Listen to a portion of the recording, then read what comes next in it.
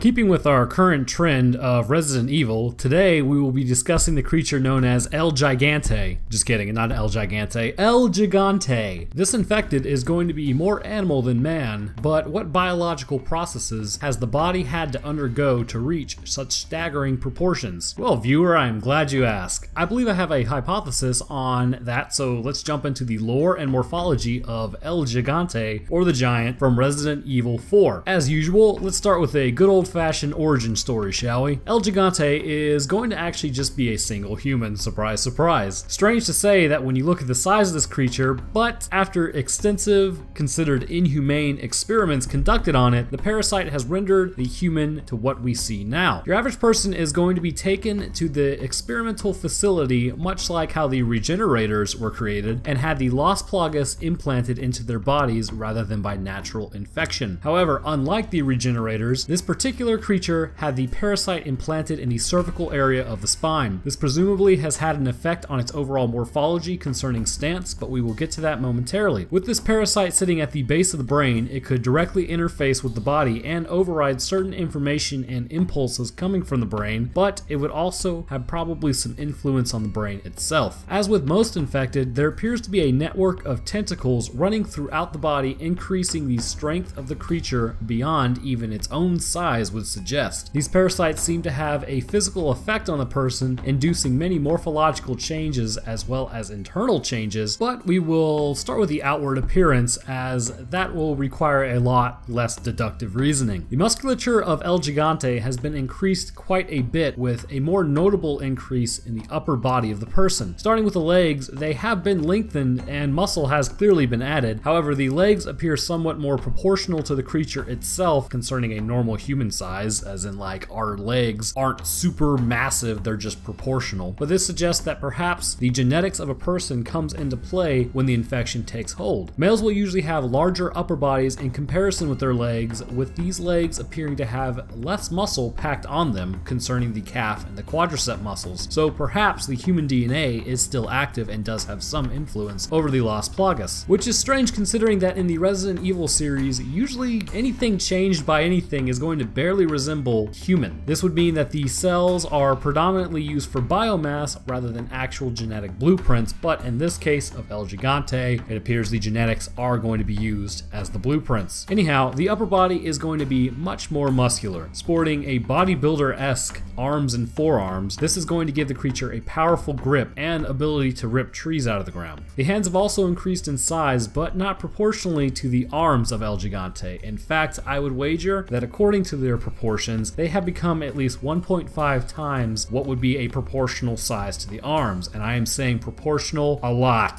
To give you an idea of how large this creature is, the fingers themselves are going to be larger than a full-grown man's legs, but roughly the same size and length. The abdominal and chest region are going to sport very little fat, if any at all. While no visible abdominal muscle comes out of the surface, this may just be due to its posture, which is forward-leaning. Because very clearly, this parasite is going to have an effect on muscle growth. The pec muscles are going to be much more defined, allowing the creature to throw objects at great velocity regardless of their weight, say like entire trees. The shoulders and neck are kind of an interesting part. The shoulders are going to, as expected, be quite large, but when it comes to the deltoid and trapezius muscle, they're going to be beefed up much larger than normal. This has had an effect on the head as it sits in a forward slumped posture, almost like the person looking at a computer too long. So after you're done watching this, go outside. The reasoning I can see for why the muscle has been increased specifically in this area is due to the Las Plagas. The creature understandably would probably realize that the cervical area is going to be relatively vulnerable to the parasite. In response, the muscle mass connecting the head to the body has been drastically increased to give protection from attacks. Due to its location in the neck, as stated, this has pushed the head down as it is no longer deemed as necessary by the parasite. So the parasite grows where it wants and everything else just kind of gets pushed out of the way. The head, however, is still somewhat in control, but probably really only 25%. I can imagine that the body could survive without the head at this point, but the body could not survive without the parasite. Just as kind of a side discussion, I don't know why, but something literally hijacking my body while I'm still alive,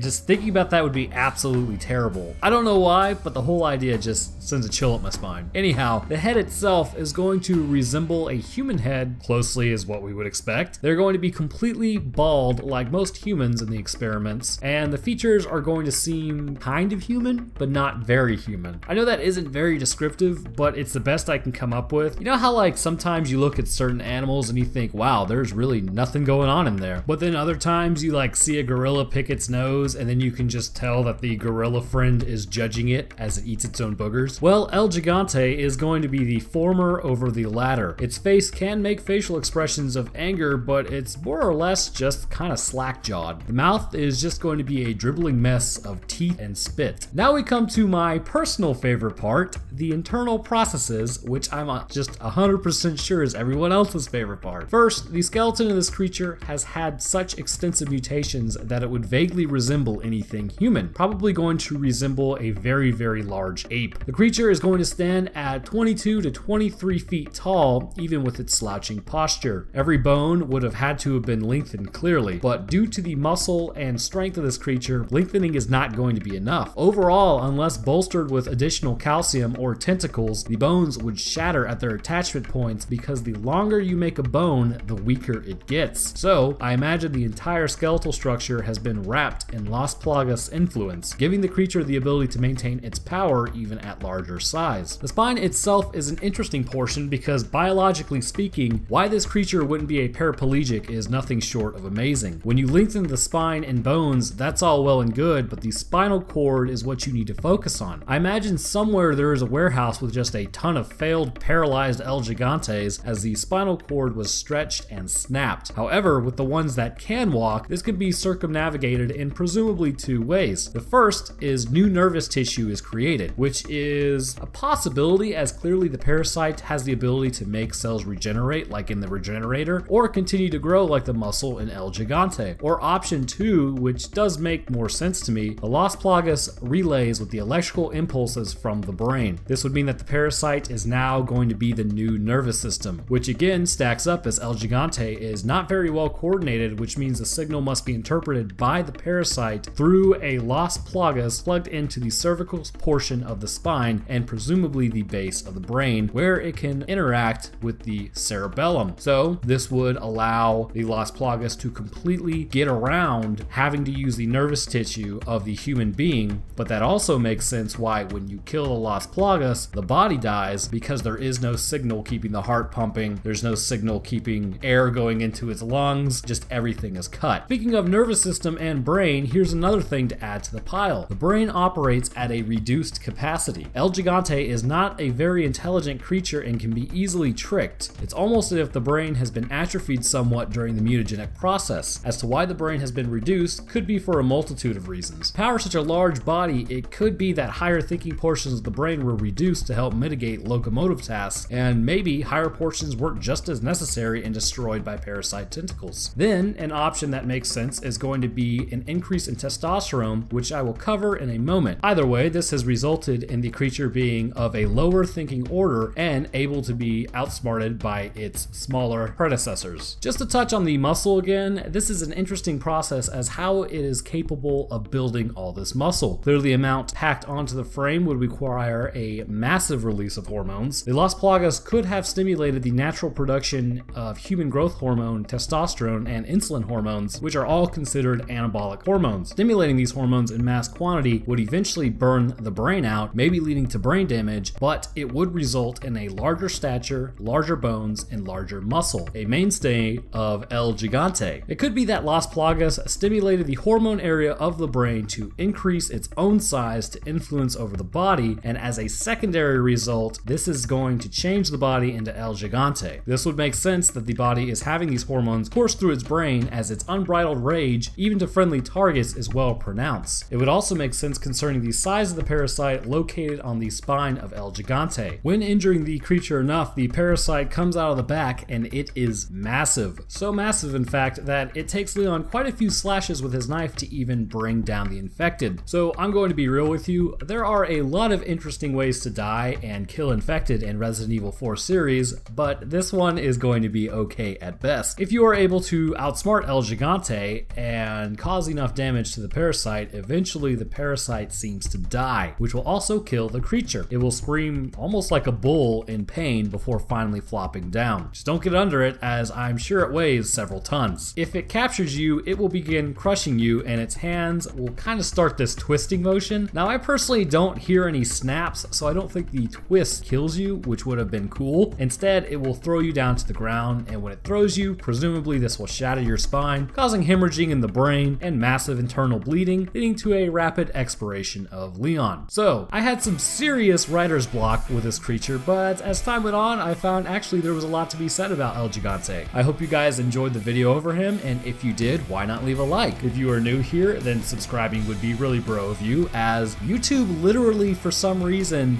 deleted like I think 1,400 subs from me. It was very strange. Anyhow, I will drop a Discord link, Twitter link, and Patreon link down in the comments, but of course, since we are talking about Patreon, let me shout out the awesome people who support me in my YouTube endeavor. At the scientist here, we have Layla Lizarin, and then we got Master BC. Next up, we have 4 residents: G. Anderson, Richard Muhlenberg, Alex Parks, and A. Laurentis. Our geneticists are going to be Divine Whisper, John Russo, Scott Grant, and Andrew Lawson. With their masters in biology, we have Adam Hartswick, Brian H. Briggs, Cameron Smith, Javier D. Rodriguez, Laffy No-Skill, and the Otter Man. Holding their bachelors in morphological sciences, we have a Big Fat Snake, a Higao Comics, Average Soul, Dustin Ellis, Ember Saffron, Eric Scott Gillies, Immature Cape, Jacob M. Pisoni, Joseph Radical, and Natsuki Chiaki. Thank you guys for your support, it really helps. Alright, so for everyone else, I hope you enjoyed my video, and I will see y'all in the next one.